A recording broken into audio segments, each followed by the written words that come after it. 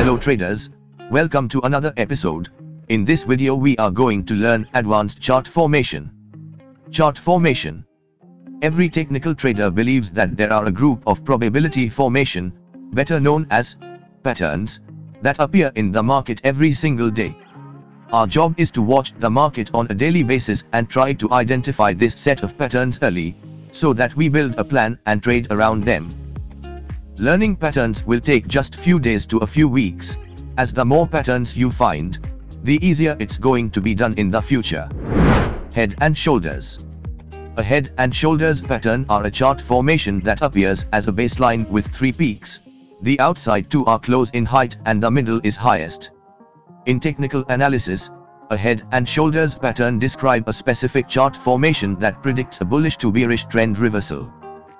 The head and shoulders pattern are believed to be one of the most reliable trend reversal patterns.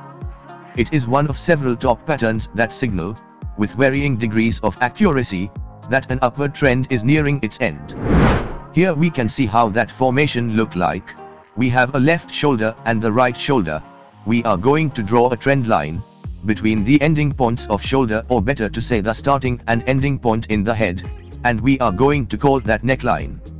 A breakout of the neckline should provide us minimum of 80% of the distance from and the neckline through the end of the head.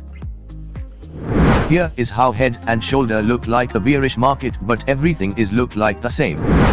Now here we have the Euro USD 15-minute time frame chart.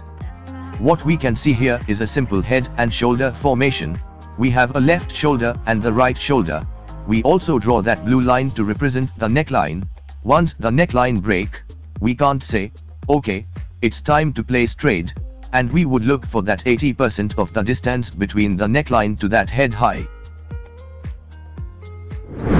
Here is how we see the head and shoulder in the bearish market. So, we see one drop down, followed by that left shoulder head and the right shoulder again neckline break. It should move this to 80% of the distance from the neckline to the low point of head. Another bearish example of the head and shoulder formation, left shoulder head, right shoulder up breakout. A lot of traders will search for head and shoulder formation at every stage of a trend. But if you want a high probability trade, you should look for a head and shoulder formation at the middle to ending stages of the trend. So early stages of the trend won't offer a decent probability. Let's see another example of the head and shoulders. The inverse head and shoulders resembles the same structure as the standard formation but reversed. The inverse head and shoulders is observable in a downtrend and indicates a reversal of a downtrend as higher lows are created. As always, if you learn something new, or if you want more videos more often, make sure you subscribe, click the notification bell, and leave us a like to show your support. See you next time.